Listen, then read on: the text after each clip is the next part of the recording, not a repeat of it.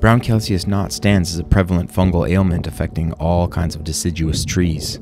Characterized by hard, swollen black galls resembling shoe-like growths, these formations primarily develop on branches and occasionally on trunks.